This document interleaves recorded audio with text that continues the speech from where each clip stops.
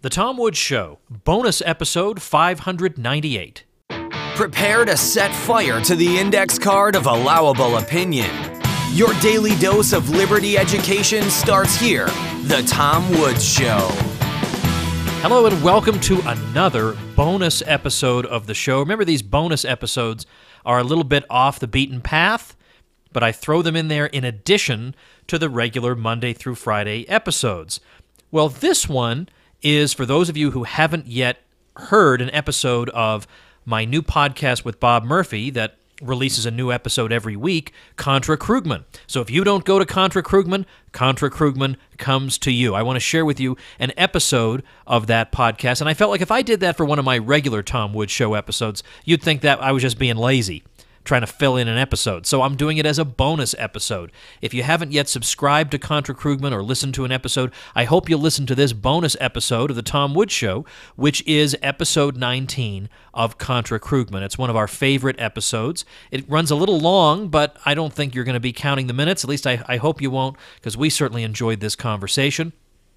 When it's all over, I'm not going to come back on and say, well, I hope you enjoyed that. When this ends, when the Contra Krugman episode ends that I'm about to play for you, then the whole episode will be over. So ContraKrugman.com is the website for our new podcast. I do hope you'll check that out. And you can subscribe there for free, the way you do to this show. And the show notes page will be ContraKrugman.com/19. I guess I'll have a show notes page for this for the sake of completeness, TomWoods.com/598, but it'll just be directing you over to the Contra Krugman show notes page. Of course, don't forget, we're having that cruise based on the podcast. We're going to have a lot of fun on the Contra Cruise, October 9th through 16th, 2016. I hope you can join us. Find out details about that at ContraCruise.com. So what you're about to hear is a full episode of Contra Krugman. The only thing I've taken out is a little of our opening banter involving an event that's already occurred. We were talking about how we could get you free tickets into a Mises Institute event in late January, but since that's already occurred, I just snipped it out. So you'll notice there's a little audio snip at the very beginning, but otherwise the episode is running as is. I really hope you enjoy it and that you check us out at ContraKrugman.com. Here we go. Contra Krugman, episode 19. Welcome to the podcast that takes apart Paul Krugman's New York Times column. Join us as Tom Woods and Bob Murphy teach economics by uncovering and dissecting the arrows of Krugman, Nobel Prize winner, newspaper columnist, and destroyer of nations. It's time for Contra Krugman. Hey everybody, great news. Your favorite economist, Bob Murphy, has just released his first economics course over at libertyclassroom.com. Check it out. You will become invincible. Invincibility is one of the features of libertyclassroom.com. Learn the history and economics they didn't teach you and join thousands of liberty lovers at libertyclassroom.com. Did you know Bob Murphy has his own financial publication? It's the Lara Murphy Report, co-authored with colleague Carlos Lara. Check it out at ContraKrugman.com/LMR. Welcome, everybody, to another episode of Contra Krugman. I'm Tom Woods with Bob Murphy. We're talking today about, we decided to do the Friday column. I think from now on it doesn't matter. I don't think people really care. but Krugman does two columns. We find the one that we think has more economic meat in it. It was tricky this week because he had another column on health reform. I mean, does he talk about anything else? And we thought, doggone it, we've put people through quite enough of that. On the episodes page or the podcast page at ContraKrugman.com, you can find several episodes in which we've talked about healthcare. So if that's something that's on your mind, we've already covered that. Today, instead, we're looking at a column that, although it does have an economic angle at it, in it, and we're certainly going to take that apart, on the other hand, it really is it's on moral grounds that Krugman is really making his argument. And the column is called Is Vast Inequality Necessary? It's the January 15th, 2016 column. It'll be linked, as always, at ContraKrugman.com/19. And he begins with this question. How rich do we need the rich to be? Now, of course, right away, the way he frames it is loaded with moral implications. How rich do we need the rich to be? In other words, it's right off the bat, it's we have to give our consent to the amount of wealth that people acquire. And of course, assuming they acquire it peacefully, it's not really sure why this would be any of my business. But he says this is not an idle question. This really is what U.S. politics is basically about, because you have liberals who want to raise taxes on high incomes and use that to boost the welfare state, and conservatives want to do the opposite, because they say when you tax the rich, well, they're not going to have as much incentive to create wealth, and there won't be as many jobs created, and the economy will be hurt. So he says that we've seen that in recent years that the conservative position on this question has really suffered in the face of the evidence, because we've got substantially higher tax rates under President Obama, and with Obamacare, we've had the most substantial expansion of the welfare state since the Great Society programs of the 1960s. And you had conservatives saying this would be a disaster. But instead, the president has presided over the best job growth since the 1990s. So it's, Bob, it's almost like he's not listening to Contra Krugman. I doubt that, Tom. Come on. I mean, that he would, it's either that or he's just trolling us by making that claim about job growth under Obama again and again. So I'm going to jot that down. We'll have to hit that one. Has something to do with the business cycle, but we'll get back to that. Is there a longer-term case, though, in favor of vast inequality? He says, now, many members, he doesn't name any, of the economic elite believe that there is. It won't surprise you to learn that I disagree. I believe that the economy can flourish with much less concentration of income and wealth at the very top. See, I want to comment all the time, and I'm just the guy summarizing the column, so let me jot this down. Much less. So he's going to have, I'm sure, a non-arbitrary way of determining how much less income inequality there should be. I'll look forward to seeing what that criterion is. Okay, I find it helpful to think in terms of three stylized models of where extreme inequality might come from, with the real economy involving elements from all three. So he says, first, it could be because we have individuals who vary in their productivity. If some people are more productive than others, then they're going to earn more than others. So I won't go into his elaboration of that point. Secondly, we could have inequality based largely on luck.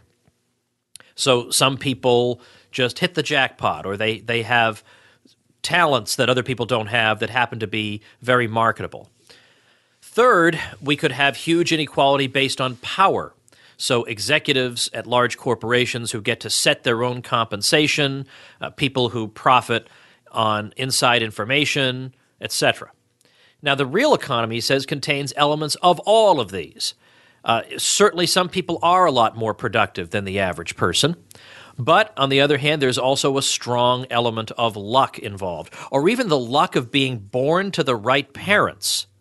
Okay, again, I'm trying not to comment, but how does Krugman want to undo the luck of being born to the right parents? I wonder about that, because John Rawls, who was a big proponent of equality, really weaseled out of that one when it was presented to him that wouldn't you have to abolish the family to have perfect equality, because some parents are going to be more engaged with their children than others, and so on and so forth.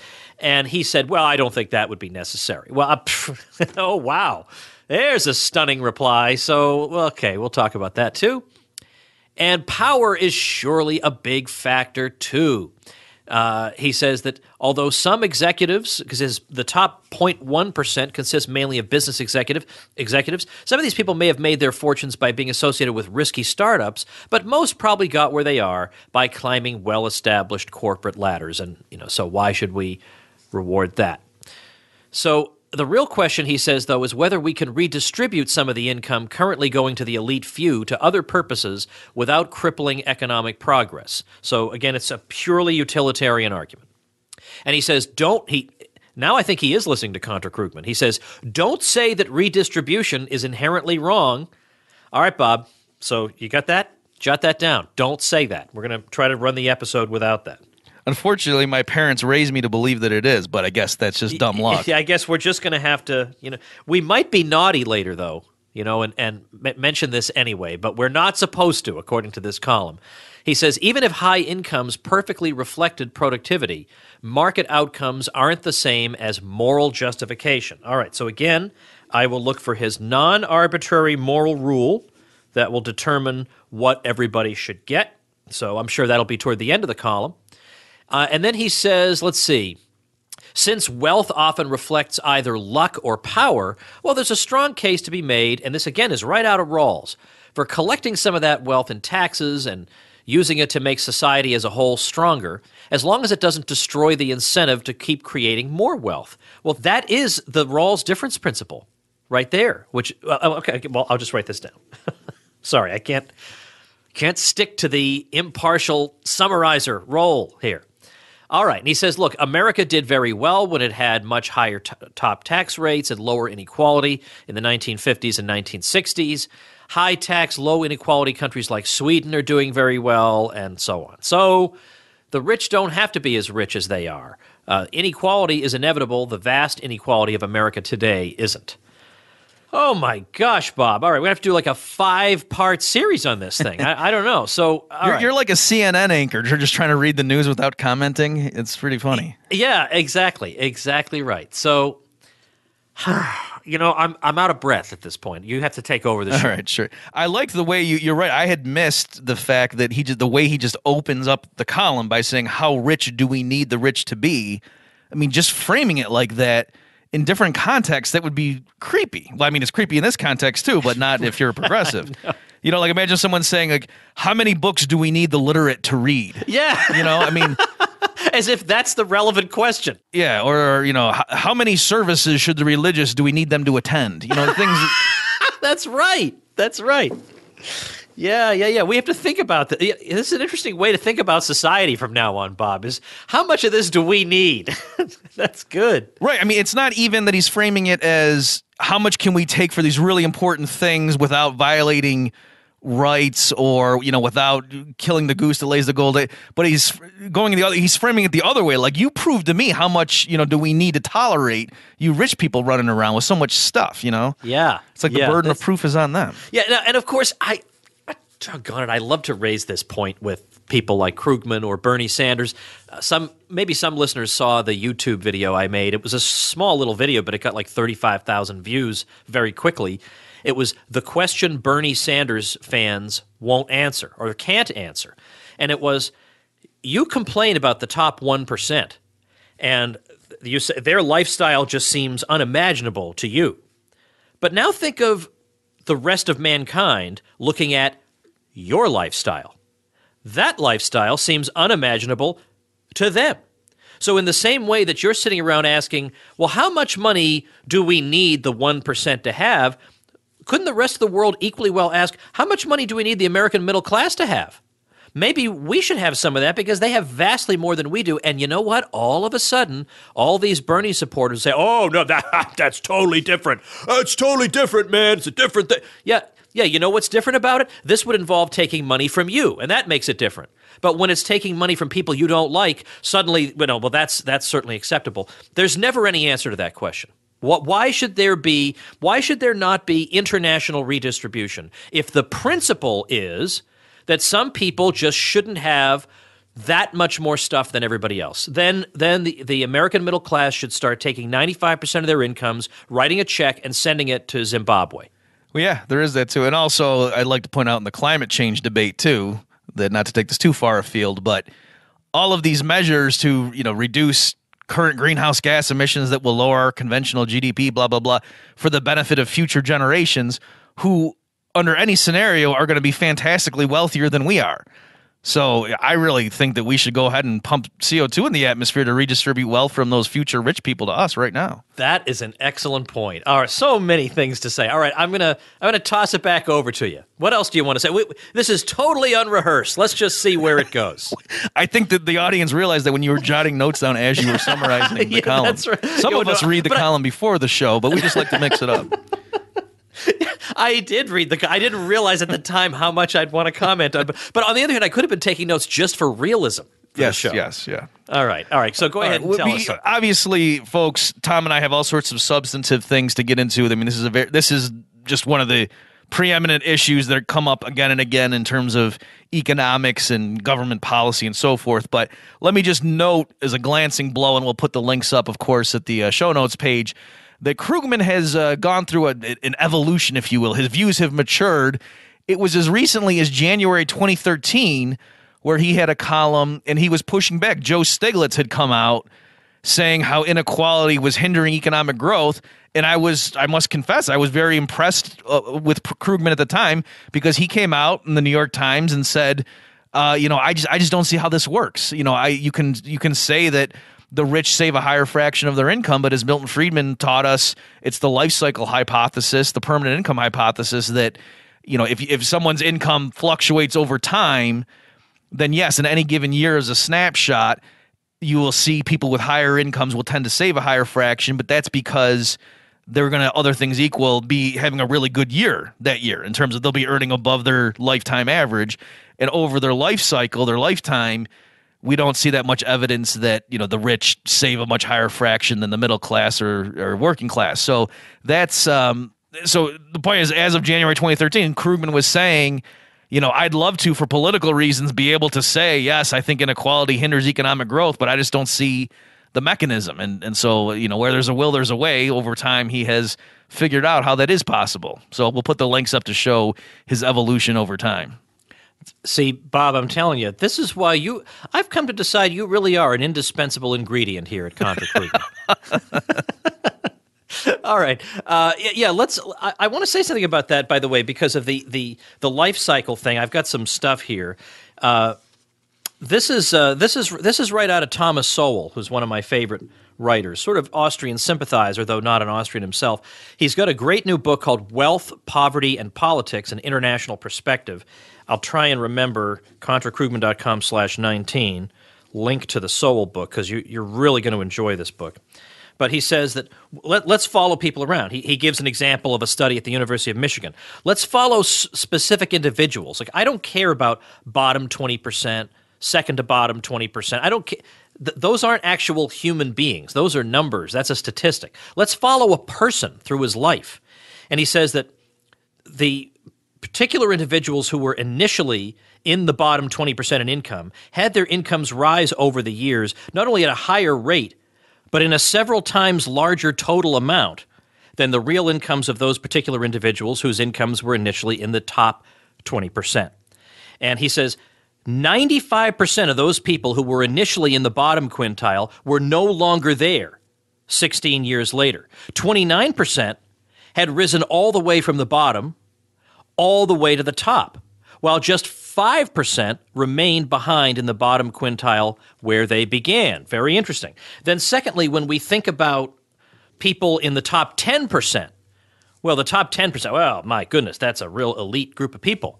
But you know what? 56% of Americans at one time or another in their lives are in the top 10%. 56% are in there. So some elite group, it consists of more than half the country at one time or another. So it is kind of important to consider that when you're 25, chances are you're not going to have as much wealth as you will when you're 55. So it doesn't just tell the whole story to look at a snapshot. You have to look, in effect, at a video. Well, yeah, that's a good point. And let me just give an exaggerated example to make sure people are getting that, because a lot of times when you see these statistics about, I'm making these numbers up, but it'll say something like, from 1980 to 1989, 62% of the income gains went to the top 18% of the income earners. So again, I'm just making that number up, but that's the way they'll phrase that. And as Sol was pointing out there, that's a very misleading statistic, or at least that by itself doesn't really tell you what the people saying it want you to believe. They want you to think it's the same people who are just stuck there, and it's the people who were rich in 1980 are the people who were rich in 1989, and that their incomes went up by the same amount. But in general, that's not necessarily the case. And as Tom is telling us, when you go and break down the statistics, you see there is a lot of mobility, both upwards and downwards, so that the people who were in the top 1% in one year, if you check 10 years later, I mean, they're probably not going to be living on the street, but the point is they might not be in the top 1%. Oh, yeah. In fact, let me jump in on that, because Krugman referred to the charmed circle of the 1%. Well, as Sowell says, the 1% must have a somewhat fleeting charm, because he did a study and he found out that most of the people in that circle, starting in 1996, weren't even there anymore 9 years later. So it validates your instinct, which is pretty sound. Let's see. What else can we talk about here? Let me also mention again before we get into like the sort of philosophical issues here. Krugman early on says liberals want to raise taxes on high incomes and use the proceeds to strengthen the social safety net. Now, he really should amend that and say some liberals, because in general, it's actually not true that a lot of people who are in favor of these high taxes are just doing it for pragmatic reasons, meaning, oh, well, we need revenue to spend on all these really important social programs, and gosh darn it, we would love to let the rich keep all of their income, but that we think they've earned through just pure luck and corporate greed and backstabbing and so on that serves no social purpose. But unfortunately, we need to get that money from somewhere. That's actually not the case, and that's why I have to applaud him, Thomas Piketty, our good friend Tom from France. Some of we'll put a link up here on the show notes page. But when I was going through his book, I just started jotting down. Some of these passages were breathtaking. Let me just read. Let's see. Let me just read two of these. So this comes from page 585 of his best-selling book. When a government taxes a certain level of income or inheritance at a rate of 70 or 80%, the primary goal is obviously not to raise additional revenue, and then in parentheses, because these very high brackets never yield much. It is rather to put an end to such incomes in large estates, which lawmakers have for one reason or another come to regard as socially unacceptable and economically unproductive. And then later on page 518, Piketty says, the primary purpose of the capital tax is not to finance the social state, but to regulate capitalism. The goal is first to stop the indefinite increase in inequality of wealth, and second, to impose effective regulation on the financial and banking system in order to avoid crises. All right, so again, I had to respect his honesty, because you certainly get the sense, when you're reading Krugman's column even, it doesn't seem like he's really torn. But he said, geez, I really wish we could just let these people keep all their income, but we can't because we got to build bridges. You get the sense that he doesn't think they deserve it anyway, so let's go ahead and take it from them. And don't worry, that won't hurt us in any way. There won't be any fallout from that. And so I do appreciate that Piketty at least was admitting the point of these tax rates that I'm recommending is not primarily to raise revenue, because they won't. The point is to just make sure there's not a bunch of rich people walking around. Yeah, that really is what it is. And I have nothing against rich people. Now, by the way, let's insert the caveat that we're going to get 8,000 emails if we don't insert. Obviously, people who got their wealth disreputably or in ways that are incompatible with libertarianism are not the people we're defending here. Secondly, yes, I do know that the Federal Reserve and what it does can aggravate income inequality artificially. I know that too. But I don't believe that those two explanations are the full account fully for all the wealthy people. There are wealthy people who are completely honest and came about their wealth honestly, and those people should be defended. Because I don't believe there is any moral justification for looting them, and there is no non-arbitrary standard by which you can decide how much they should be looted. So better just not to start. Right, and of course, just to follow up on that, to the extent that it is true that there are plenty of people in the world today who have very high standards of living relative to their peer or their neighbors because of ill-gotten gains through, cronyism and so forth. The solution is not to have a punitive high marginal tax rate. The solution is to take away the Federal Reserve and the limits on competition and so forth.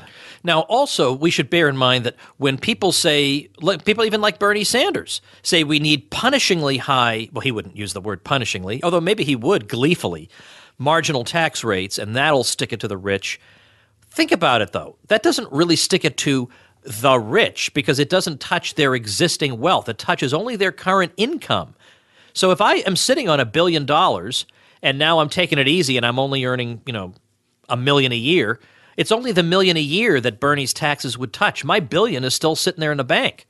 So there's no connection between income tax rates and wealth. All you're doing by imposing these rates is trying to frustrate people who don't already have a lot of wealth and who are trying to accumulate some. So yeah, it's no surprise. It's so funny, these naive liberals to hear them say, isn't it wonderful that these socially conscious billionaires favor high income tax rates?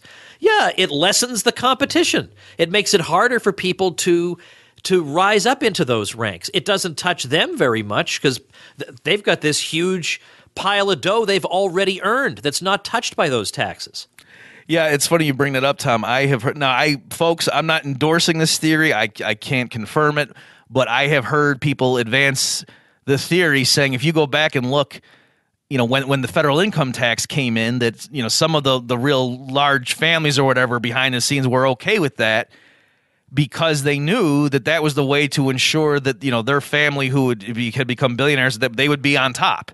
Right? That what's the best way to ensure that your grandson's going to take over the family business eventually and still be dominant is to have punitively high rates on those who are just up and coming, right? So they can never accumulate wealth, as Tom is saying, because they get taxed at such high rates, and you have all sorts of vehicles by which you can put your money in trust and so forth and avoid taxation that way, and so you can pass it down to your heirs and avoid all of the taxes that hit the little people. I've got a whole bunch more stuff. I got some juicy statistics. I got a lot more stuff. But we're going to pause for a minute to hear the story of Bad Luck Ichabod. Hey, everybody, it's story time now. It's time for the story of Bad Luck Ichabod. Poor Bad Luck Ichabod. He tried to master the freedom philosophy entirely on his own. Oh, he had a stack of books, 200 of them.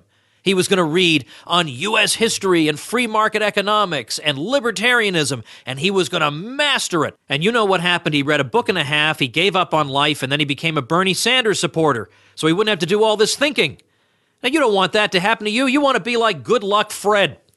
Good Luck Fred discovered LibertyClassroom.com, where he could learn the history and economics we didn't get in school in courses he can listen to on the go, taught by guests and the host of The Tom Woods Show. In addition to 15 courses you can listen to on the go, we have discussion forums and live question sessions and recommended readings and everything you need to become the master of this material. Plus, save some dough on our coupons page at libertyclassroom.com/coupons. Check it out. Don't be Bad Luck Ichabod. Check out libertyclassroom.com. Folks, if you would like insight into financial markets, economics, and your own cash flow situation, insight that you won't get anywhere else, then check out the Lara Murphy Report, published by Bob Murphy, co-host of Contra Krugman, and his colleague Carlos Lara.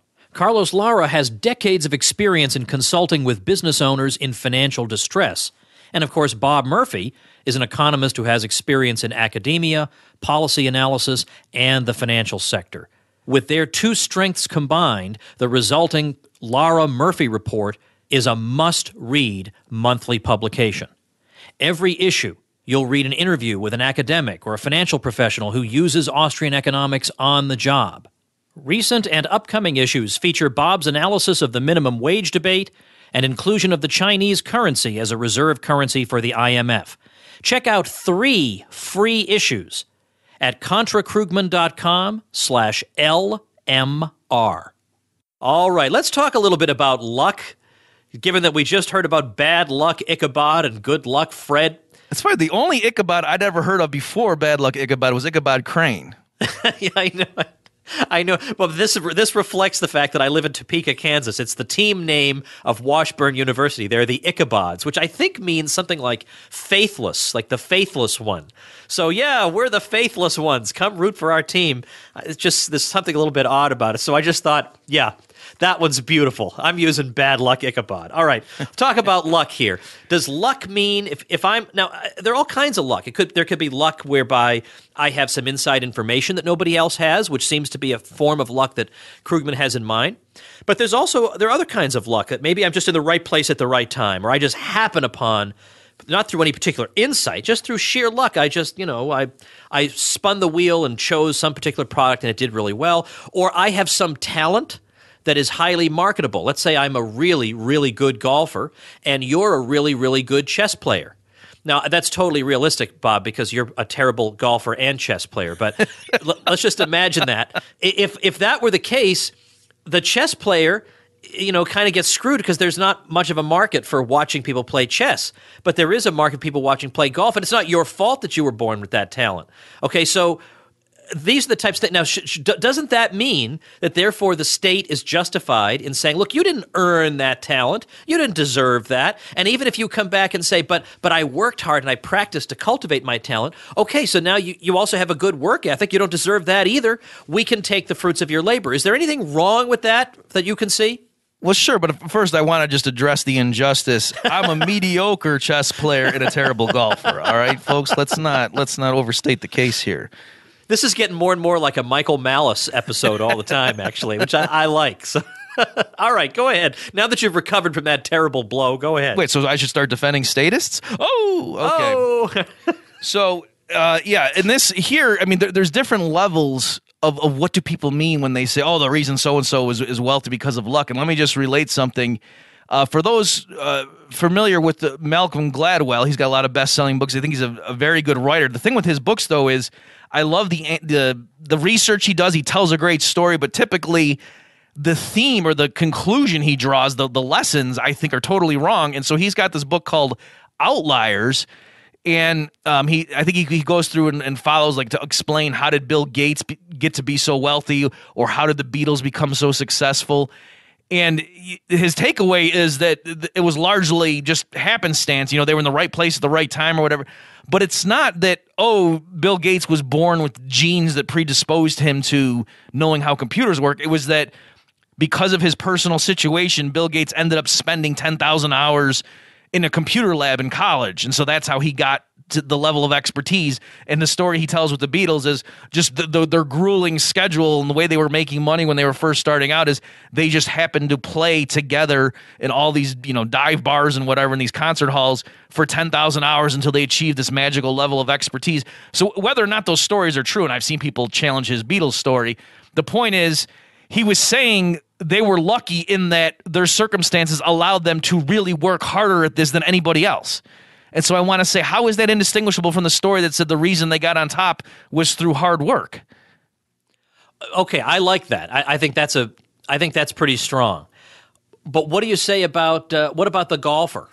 I mean, business instincts is one thing, but the golfer, it's just by luck that he lives in a society where golf services are considered valuable by a lot of people. That's pure luck that he has a skill that people care about, right? Well, right. So, yeah, and there, too, we should break it down. I mean, I think, let's take Michael Jordan. Yes, he had a certain natural aptitude. Somebody who was born and only ends up being 4'5" or something is probably not going to be a star NBA player. That's just probably not going to happen. It's physically impossible. But Michael Jordan is like the most competitive person you've ever seen. When you see him hitting some of those game-winning shots and how nuts he goes and whatever. So, I mean, he is a really hard worker. Same thing with Larry Bird and whatever, just legendary that he was practicing whatever when the other guys were screwing around on road trips and things. So the people who reach the pinnacle of success, yes, they have a natural aptitude, but they also, the reason they are the champions is they have more of a drive and they practice harder than anybody else, because there's lots of people who are born with natural aptitude. So it's odd that we're pushing it back to, and I know you were saying this, Tom, but I just want to make sure people realize that really the luckiness is that, the thing that you push yourself to achieve and be excellent in happens to be something that's highly compensated. So yeah, the person who is the best basketball player in the world is going to make more money than the person who is the best Dungeons and Dragons player in the world. That's true, at least for the foreseeable future. And is that unfair or is that lucky? I mean, I don't know how we're supposed to address that. I mean, it's people like what they like, and it just at some level, I mean, you could say, well, yeah, this guy over here discovered a cure for cancer, and this guy over here figured out how to make a better breakfast sandwich, and why should we care more about the cancer discovery? I mean, it's people care about certain things, and it seems odd that we're gonna at what level do we stop pushing it back and just admit that somebody has contributed more than somebody else, and that's why we like the contribution more. On the other hand, Krugman is trying to say that these people in the top, let's say 1/10 of 1%, are not people whose contributions we should really value. They're not really contributions. They're just drones who climbed the corporate ladder. Well, right. So again, he is breaking it up. So we're trying to deal with, just there we wrapped up discussing what if somebody legitimately is contributing things that the rest of us really do value, And it's just the reason he did is because of luck. And when we tried to unpack that and to say, well, at some level, no matter what the person does, I mean, Einstein, just lucky that he had a mind that could do that stuff. And that it's a good thing he was sitting in the patent office and could just, while away the time thinking about what would happen as you got closer to the speed of light and turned on your headlights or whatever. And we're, the various thought experiments he went through. What if Einstein had been working out in the fields or something, had been a slave? He wouldn't have been able to come up with relativity. And that's true, but again, that doesn't make his contribution any less significant. So now if we're switching the argument and saying these people who happen to be highly compensated in the current existing economy, but really they're not contributing a lot, what do we say about that? Well, one thing is it's policies that Krugman favors and not ones that Tom and I favor that allow this to persist. If it really is the case, I mean, just think about that. So you've got these large corporations, and it's self-evident to everybody, including Krugman and all his readers, that these corporate executives really aren't contributing a lot, and yet they're just giving themselves million-dollar bonuses and stuff, right? He says right here, executives at large corporations who get to set their own compensation. That's the phrase he uses. So it's weird that the shareholders are fine with that. Or are the owners of the company the only ones who don't know how much they're getting ripped off? That Krugman knows more about their money than they do? And so part of the explanation there, to the extent that it's true, is that you have rules against, for example, so-called hostile takeovers. And because think about what happens in a so-called hostile takeover is somebody realizes the book value of the company is higher than what the current profitability indicates, and so they come in and they buy up, they offer more to the existing shareholders than the current market price, so the shareholders are happy to sell, and then they come in and they start cutting management. They start firing people because they realize the company's being run in a slipshod manner. And I don't think Krugman and his friends are real big fans of hostile takeovers and layoffs. I think they would be horrified by that, and they're happy to have laws regulating that, and you got to announce it and so on before you try to. So again, the sorts of things they're stating is just obvious features of modern laissez-faire capitalism. When you just think about it for 2 minutes, it's not clear how could that persist in a genuinely free market. All right, I'm going to shift gears a bit here. I want to make sure I get all these statistics in before we get out of here. I want to make sure I've covered them all because I gathered them up and I think they're useful just as a way of thinking about inequality to get it a little bit less cartoonish in people's minds. So, for instance, most of the households in the bottom 20% of income earners have nobody working in them. So when you look at the top 5%, you have more heads of households working full-time and year-round in the top 5% than in the bottom 20%. So right off the bat, there's an obvious difference here. Then we have, in the U.S., we have demographic factors. So it turns out that Japanese Americans, just to take one example, are more than 20 years older on average than Puerto Ricans in the United States. Well, that means that Japanese Americans are guaranteed to be wealthier because older people are generally wealthier than younger for obvious reasons. Let's see. Another one is I mentioned earlier the age thing with the different brackets. It turns out that if you're looking at American households headed by someone headed by somebody 25 years old, 13% of those households have been in the top 20% of household incomes. But then you look at households headed by somebody 60 years old, and 73% of those households are in the top 20%. So you look at the top 20%, it's generally people who are older. And so when you look at people who are 60, almost 3 out of 4 of them are in the top quintile, which is an amazing statistics, or at least have been in that top quintile.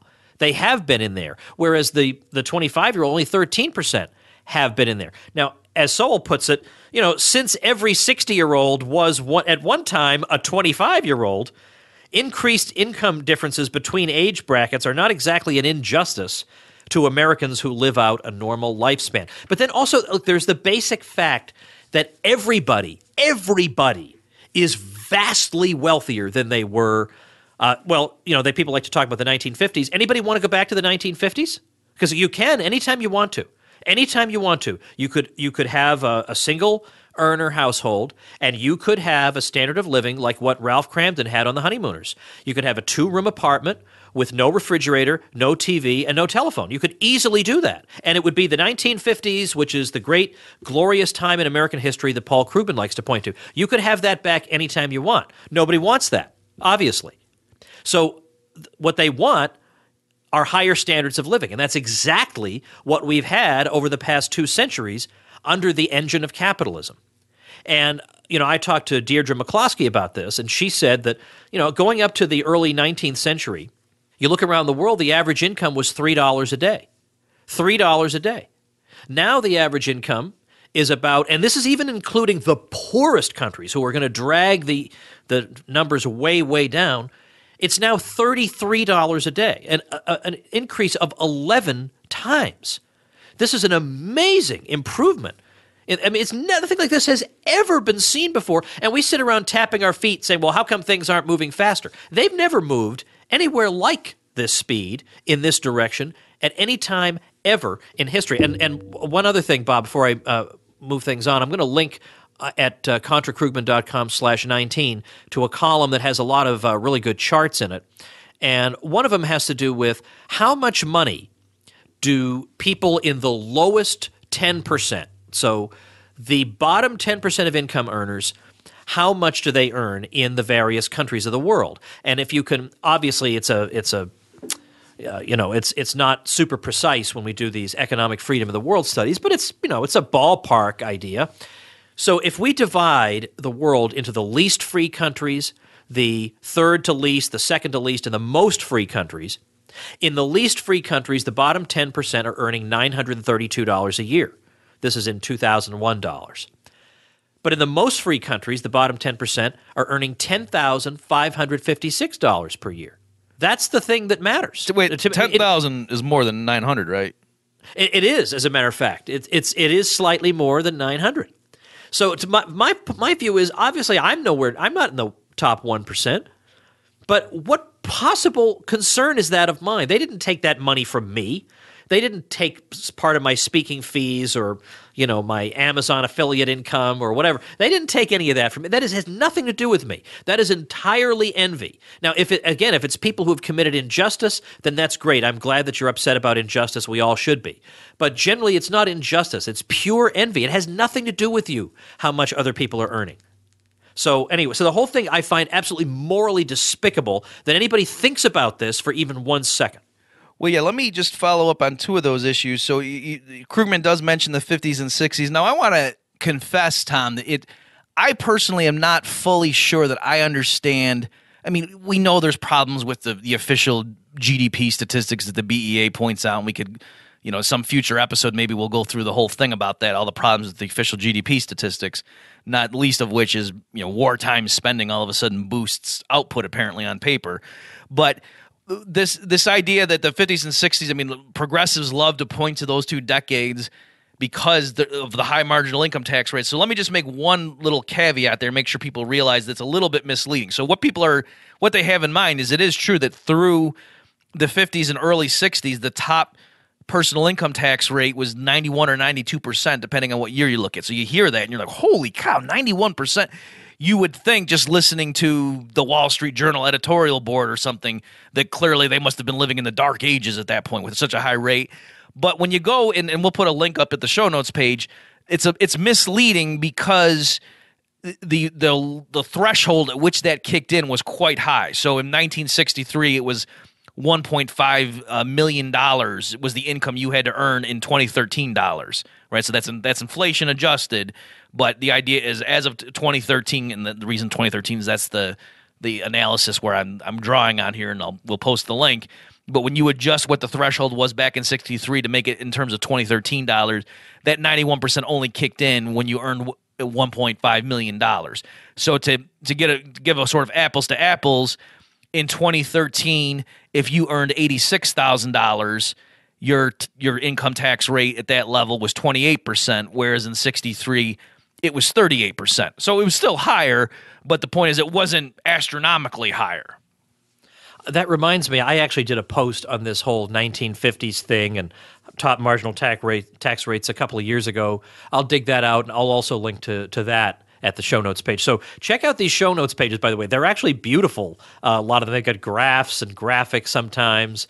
I'm not guaranteeing any this time, but we've got the Krugman column. We've got contra columns against Krugman, a bunch of different resources. So contrakrugman.com is not to be missed. Also, it's got a funny, it's just like the podcast graphic that you see. It's got the funny little caricature stuff. So definitely worth folks, checking out. When it comes to pride in one's productivity, Tom is definitely in the top 1%.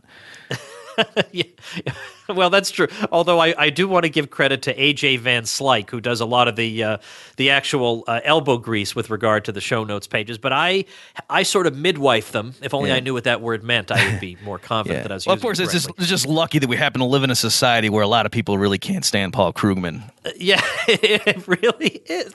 That's a good one. Why didn't I think of that? Well, because it's a good one, and I'm not fast enough. I would have thought of that 2 days from now. I have the try and go back and insert it into the episode and re-upload it. 87% of the jokes on this podcast are captured by the top 50% of the hosts. Yeah, exactly. And of course, given that I will live to be age 60, by the time I get to be age 60, I will have come up with a lot more jokes than I've come up with by now. Let me hit this one. You alluded to it, Tom, and I'm glad this idea. Krugman's got a line here saying market outcomes aren't the same as moral justification. Oh yeah, how did we not hit that? Yeah, go ahead. Now what Krugman means there is he's saying that, hey, even if I stipulate for the sake of argument that these incomes really do reflect marginal productivity properly calculated or estimated, nonetheless, just because somebody's marginal contribution is $600 million last year, there's no moral reason that he therefore deserves the $600 million.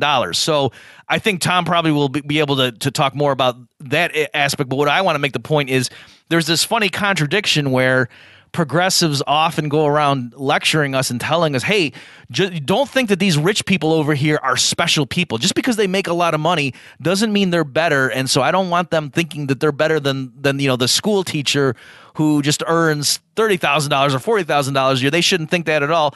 And that's true.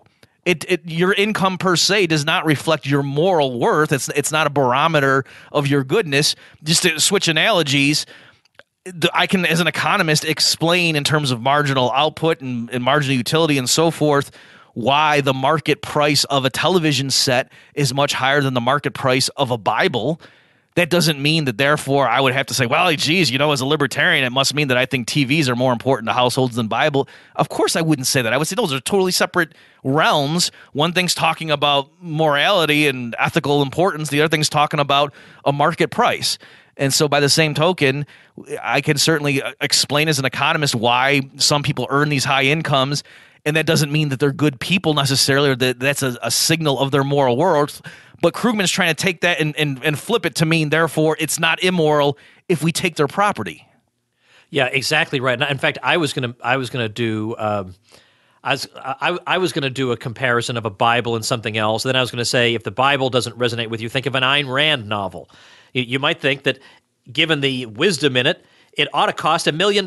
If the Krugman caricature of market prices is correct, and that we judge incomes as if they are a reflection of moral worth, why shouldn't we judge consumer goods by how expensive they are? And that's a reflection of moral worth. So therefore, Bastiat's The Law, which sells for like $1, must be the stupidest book ever written. I mean, this is stupid. This is a ridiculous way to think about things. It has nothing to do with how market prices are formed. There are many factors going into, yes, it's supply and demand, but there are many factors that constitute the supply and constitute the demand. Why do people value particular types of work more than they value others? Or why is it that there are many, many more people who have the skills necessary to be school teachers than to be professional basketball players? Those are empirical questions, but these factors all go into the supply and demand schedules that ultimately settle on the market price that we see, or the income, the salaries that we see. This is simply the result of people's voluntary decisions to buy and sell. That's all it is. Nobody's sitting down forming a committee to render moral judgments on the worth of people. It's just that would be miraculous if the random buying and selling decisions of people also happen to reflect deep philosophical moral judgment. It has nothing to do with that at all. It's a completely different realm of life. I want to add one other thing to something I said before about people's standard of living rising, because it's been estimated that most Americans living in the early 19th century lived out their entire lives within a 50-mile radius of where they were born. Now, on a weekend day, we might drive more than 50 miles from where we were born. Much less we might move away and whatever. I mean, imagine that is a completely different lifestyle than we have now. And that would be unimaginable to some people. That's something that affects everybody. And by the way, inequality. I love that Mises point, and then we should probably wrap up. The Mises point about that I use a lot, that actually inequality in the sense that really matters has fallen dramatically over the centuries. If you think about the way, let's take transportation. How did people get around hundreds of years ago? Well, the rich had their coach driven by 4 horses, and the poor walked around. And maybe they had a pair of shoes if they were, middle class or upper, but that was it. That was how they got around. Today, the rich drive around in their fancy cars, and the poor drive around in their beat-up cars. Well, that's obviously a dramatic decrease in inequality. But then this thing I just said about travel and people living out their whole lives in a 50-mile radius. All right, well, think about that, and now think about today. Now, the rich, let's say over the course of the 20th century, the rich have always been able to travel anywhere they want. They can go wherever they want. But the poor really couldn't. But now almost everybody can make long-distance trips. Maybe not as often as they'd like, but almost everybody can make what somebody in the 19th century would have considered a long-distance trip, whereas the rich can still do that. They always could. The rich always could get actors to come to their homes or musicians to come to their homes. Now, a poor person can put headphones on and while he's doing something else, have Mozart's symphony playing for him. So the inequality has dramatically decreased in the only sense that really matters, in my opinion. Yeah, I mean, if you think about it, back in the day, I mean, Carl Menger would have needed to just have you and me go over there during his tutoring sessions and just teach, whereas now everyone can just put on their earphones and listen to us while they're at the gym or something. It's amazing. Yeah, it is. It is absolutely amazing. I mean, the world is an amazing place thanks to the very forces that Paul Krugman wants to destroy. And on that note, well, let me add one slightly different note. Okay, I have one more point to make here that I want to. We're focusing on money and how much can I buy at the grocery store, or can I get a super saver flight over to Europe and so forth. In terms of inequality, stuff that actually matters in terms of gross injustices, it is clearly areas where the state is in charge where these horrors occur. All right, so. The average person on planet Earth right now, the thing that's going to really be bad is not, oh man, I don't get to buy as many steaks as somebody living down the street. It's going to be things like there's going to be a war, or the police are going to come in the middle of the night and take my dad away and I'll never see him again because he spoke out against the government, or my brother was selling a plant that he grew to some people who like to smoke, and so people broke down the doors and took him away, and I never see him again. So it's things like that are really the source of major injustice. And so the idea of whether you make $60,000 or $100,000 in the grand scheme, that is pretty irrelevant compared to the true inequality, the people who are in bed with or running this apparatus of the state versus its victims. And so I think we should keep that in mind. So again, the kind of society that Tom and I are picturing, or what we would call a free society that lives up to the libertarian ideals of respecting property rights, a rich person really would have no more rights than somebody else. He wouldn't be able to buy verdicts in a court. He wouldn't be able to commit crimes with impunity the way that actual rich people in today's society get away with, because the state is so corrupt and you can do things behind the scenes with your wealth that you wouldn't be able to get away with in a genuinely free society. Bob, this is entirely subjective judgment here, but this is my favorite episode we've done so far. Number 19. It's prime. Now I'm getting dorky here, thinking about the significance of the number 19. But the number 19 now is going to have a special place in my heart. I like this episode. And whether or not you think we're done, I think we have to be done, and we can always talk about it. It probably won't be the last time Krugman will talk about inequality. Definitely not the last time he's going to talk about health care, but it's the last time we're going to talk about health care for a little while, or at least until Bob's book sales start to lag, and then we'll bring it back up again. Well, thanks everybody for tuning in. It's ContraKrugman.com/19, where you can get all the resources that we've been mentioning. Please do spread the word about Contra Krugman to your friends, because surely you know some anti-Krugman friends, and they're going to love this episode in particular. It's a great way to get them hooked on the show. Any final words, Bob? I keep taking shots at you that are completely unjustified and unprovoked. I'm just going to turn the other cheek, and I'm going to work on my chess game. Yeah, all right, very good. I was going to say, Contra Krugman has taken a very disturbing turn as of episode number 19. All right, anyway, thanks very much, everybody. See you next week. Thanks for listening to Contra Krugman. Subscribe to the show for free on iTunes or Stitcher at ContraKrugman.com. You'll also find detailed show notes pages, our blog, books by Tom and Bob, and more at ContraKrugman.com. See you next week.